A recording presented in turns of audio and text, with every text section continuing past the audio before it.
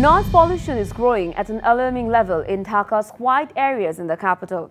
And experts say that noise pollution is almost 3 times more than the tolerance level, even in quiet areas of Dhaka in front of the hospitals and educational institutions. This pollution has taken severe form. Doctors say that such pollution can cause high blood pressure and heart attack as well. In this situation, the experts say there is no substitute for awareness to get rid of this condition. However, Department of Environment are talking various programs to increase awareness to reduce noise pollution, but it does not have much effect in reality. 1, 2, 3 ঢাকায় জমি জিতে নিন 100% cashback সহ 20 কোটি টাকার পুরস্কার।